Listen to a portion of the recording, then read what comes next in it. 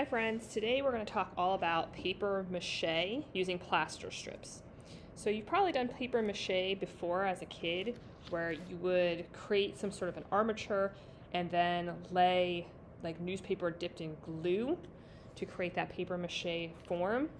Probably maybe in elementary school where you laid it onto a balloon. For the next 2 days we're going to be creating an armature, which is basically a structure for your sculpture. And then on day 2, we're going to actually lay on the plaster strip. So today's is going to be working through how to build an armature. This is an armature of a pear. It is made out of newspaper and masking tape. There's lots of different things you can use to create an armature. Newspaper and masking tape are one of the easiest ways, but you can also create armatures out of wire.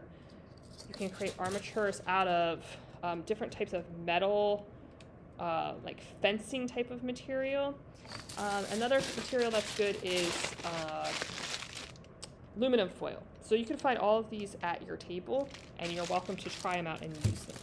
So we want to keep our armature simple for this activity. So I'm going to have you choose some sort of food item. Fruit and vegetable, like this pear works great. For this demo, I'm going to make a chicken leg, just because it has a very simple kind of structure and form. The easiest way to start is just using masking tape and newspaper. So I'm making that ball top part of the chicken leg. I'm just taking the newspaper and creating a ball and then wrapping the tape around it.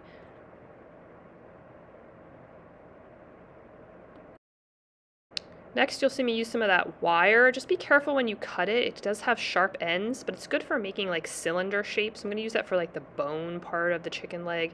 And I'm going to wrap it in tape then too, because the plaster strips stick better to the tape. And then I'm going to use foil to create the like little end balls of the bone. And same thing, I'm going to kind of connect them on there and just kind of cover them with tape. I would try to have your whole thing covered with tape, even if you use other materials to create your armature. It just makes a better surface sticking for the plaster strips, which will be the next step.